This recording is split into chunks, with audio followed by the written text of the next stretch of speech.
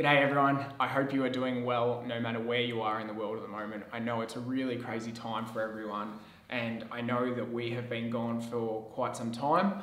Today we wanted to share with you a little bit about what's been going on. It's been a pretty eventful last few months and also what the plan is for the future.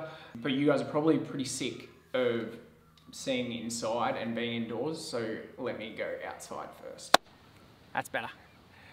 Okay, so I want to start by saying a huge thank you to a lot of you guys who reached out through comments, emails, texts, and just really showing a lot of love and support for Lee and I over the last few months. It was really hard to read some of those, but it helped me through a really tough time, and I'm sorry if I didn't get back to you, but I want you to know that I did read them all. As any of you that follow us on our Instagram will have seen, in late January, Lee and I put up the announcement that we'd broken up. It had actually we'd been split for over a month at that time, and we felt like we owed you guys a bit of an explanation as to why we hadn't been posting or filming. And unfortunately, we just didn't feel ready to get in front of the camera at that time. So if you're just finding out about this now, I'm really sorry that it's taken us this long. But yeah, breakups are tough, everyone knows that. And to be honest, we kind of thought doing the Instagram post would be a way where we could do it semi-discreetly while retaining some of our own privacy while we're processing it all. And that didn't go exactly according to plan. Somehow, for some reason, it ended up on the news in Australia, which still blows my mind, and it was obviously a really slow news day here. It also led to us getting roasted on another video and a guy analysing essentially why we broke up, which, it was full of negativity, and I was really sad to read a lot of the comments coming from that video because it was full of assumptions that just weren't true. And, I think Lee especially got a hard time out of it, and I know it really upset her at the time. So yeah, it wasn't, breaking up's never easy, and doing so in a public forum is, I think, even less so. But I just want you all to know that we did try really hard to make it work, but unfortunately it didn't work out. And I just want to say that being from opposite sides of the world does make things 100 times harder when you're going through some tough times. So yeah.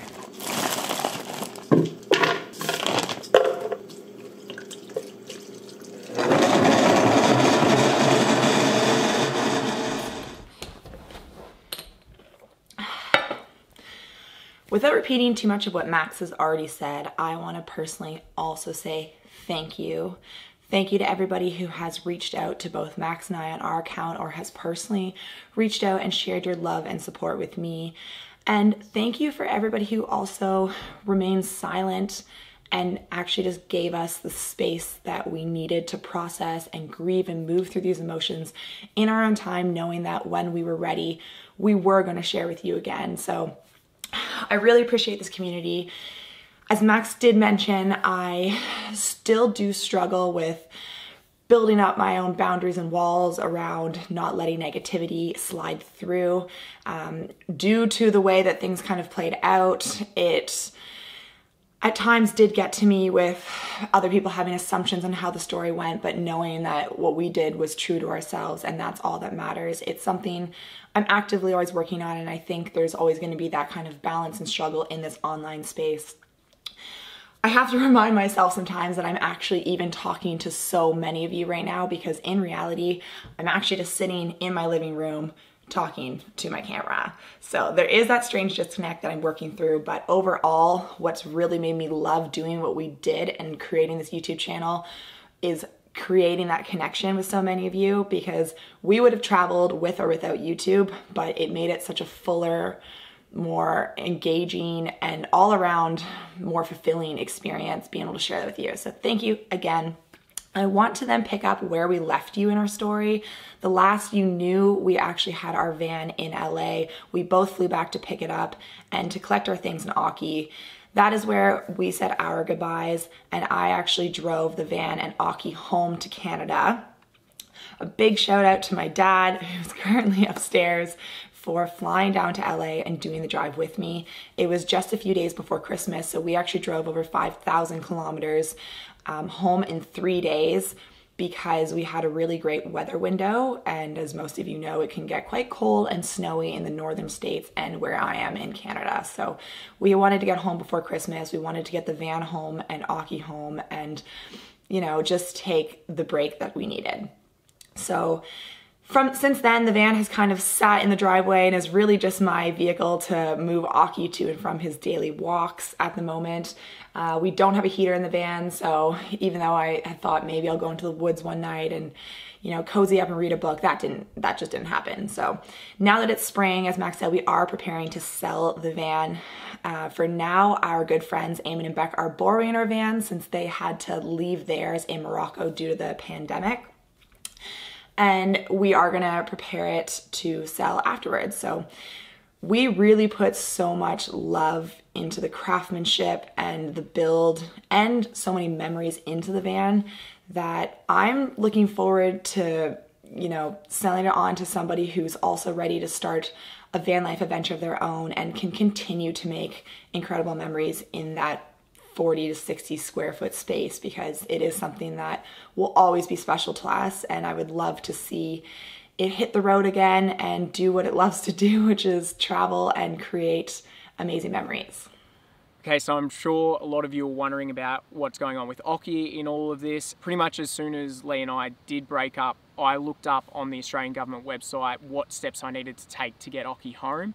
And it was with that I came to the unfortunate realization that it was going to be a minimum of a 6-month wait to get him back. And that's just due to Australia's strict border protection laws. He has to have another rabies titer test and then stay in Canada for that time. That was obviously heartbreaking for me to find out, considering everything else that was going on. After a couple of days thinking about it, I came to the super tough decision that I was going to fly home to Australia. It was coming into peak winter in Canada and I couldn't really live in the van in that time. So I flew back to Australia to be sort of around friends and family, and Lee and her family put their hand up to look after Aki in the meantime, which I can't begin to express how grateful I am to them. The fact that I know that he's in such good care while I'm not with him has really made it such a less stressful situation than it could have been. So yeah, I'm super grateful to them, and I've been able to FaceTime Aki regularly, and Lee's kept me posted with updates, and yeah, I even called him for his birthday the other day. Happy birthday to you. Happy birthday, dear Aki. Hip hip, hooray! And so I did actually also plan on visiting Aki to break up the 6 months. I was going to come about 3 months in, but obviously with the state of the world at the moment, I can't exactly fly anywhere. So, you know, at the moment, he's going to be back in 3 months, and fingers crossed flights are back by then. So this is currently what the daily routine looks like for Aki, protecting his new casa and backyard. I am getting back on my feet over here in Canada, and in the meantime, very graciously, my parents are letting me live with them. So we're really lucky to have this backyard with a protected ravine behind us, especially during the 14 days of quarantine when I returned home from Morocco. I couldn't go and see anybody, so it was a way for me to be able to walk with Aki in the forest. And yeah, he's loving his little backyard space. It's like this guy was made to live in cold places. Not this girl, but he's okay with it. And finally, that brings us up to where we are now. I just wanted to touch on that I'm feeling really good. As I said, it was a tough initial couple of months, but I'm in a really good headspace now. I'm feeling probably the fittest I've ever been, which, you know, that's single life, I think. And I have got something that I want to share with you guys. Check it out.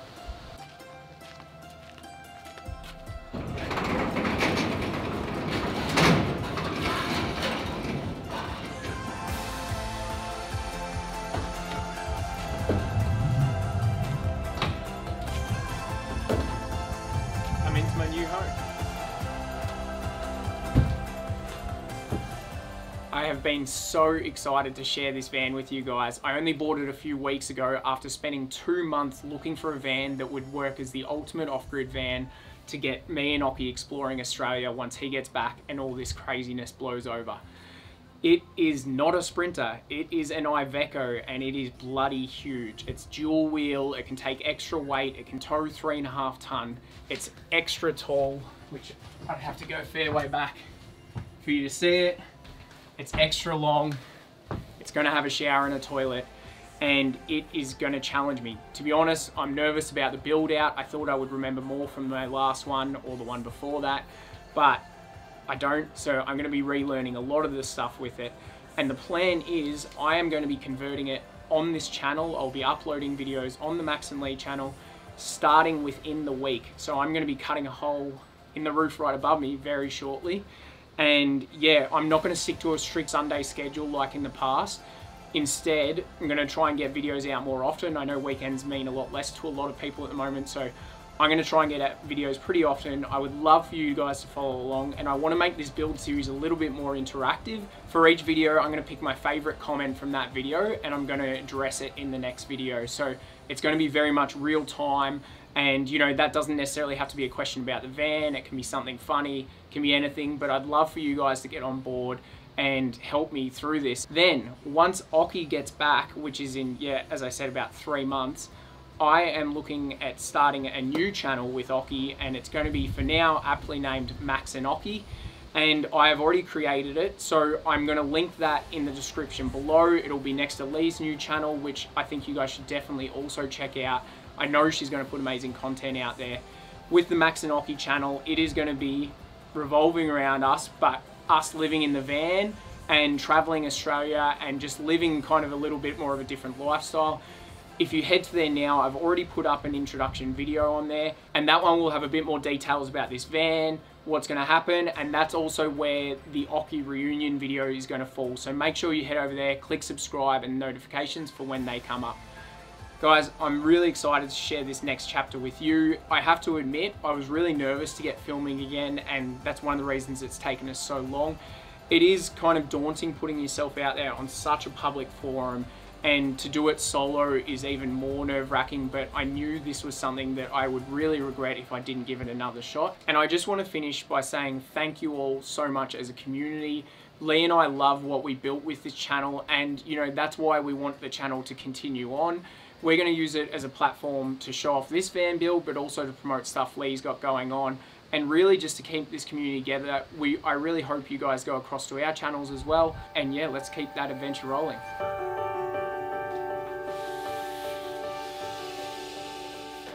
Welcome to my new studio space, aka my apartment, and where I have spent a lot of time really going inward, moving my body, and decluttering my mind from a lot of the emotions that have risen in the last few months. Some of you might already recognize this space through the fitness videos I've been sharing on my Instagram page. I teamed up with Eamon and Beck, and we started a 21-day fitness challenge to move our bodies every day for 10 minutes. And it really sparked a passion inside me that I've always had for health, wellness, and mobility. As a kid growing up, I played tons of different sports, and I have tried every form of working out possible. So I have a lot of knowledge, and I'm excited to share more about that on my own personal YouTube channel, Life with Lee. I am both terrified and excited to put myself back out there on my own. As Max said, it's such a different feeling doing it alone than when we had each other. However, we are gonna continue to support each other and help each other on our personal journeys as we go, because there is a lot of love and respect between the both of us that will never waver. I am so grateful for everything that we did do together, and yeah, we're gonna continue to support each other on our own journeys. So we will be sharing on here for the next few months, and then we'll be moving to our own channels going forward. For me, I'm not gonna put pressure on myself to meet any sort of expectation. My channel will be changing and evolving because that's how I'm gonna be going, as it's my real life journey. I want to share with you and open up a little bit more of the behind the scenes, some stories from the road that we never really had a chance to share. share more about health and wellness and fitness and travel. One day when all of this craziness calms down and life goes back to normal, or the new normal that it's going to be, I'm always going to have a burning desire to travel, and I'm looking forward to sharing it in my own unique way with you. One of my initial ideas, actually, before everything happened, was when we sell our van, taking the investment I put into it and getting my own smaller, more compact 4x4 with all of my camping equipment already in it, so I can just head on the road whenever I want to. I might not be particularly interested in doing full-time van travel right now, but I'm always gonna have this burning desire to get out and travel. And even since I've been home, I went to Hawaii and to Kelowna, and I most recently went to Morocco, which, again, if you follow me on Instagram, you would have seen all those trips.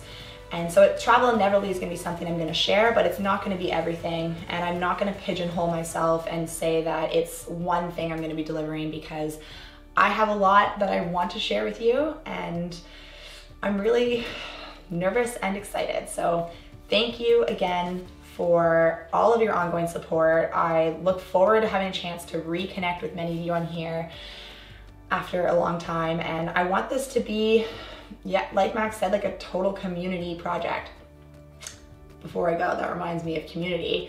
I know a lot of you are still here to see Aki, and as I am caring for Aki for the next few months still, I would love to get creative, hear some of your inputs, and put together some content to really showcase what his life is looking like here now. So I'd love to brainstorm with you if you have any ideas. Day in the life. Right now it's gonna look a lot like just Aki and I, because I am following all of the guidelines to social isolate, and other than having my parents live upstairs, I haven't seen anybody, and I'm not going to be seeing anybody in the near future. But that all means more reason to get creative and find new cool ways to share about what we're up to. So thank you again. Look forward to connecting soon. Namaste.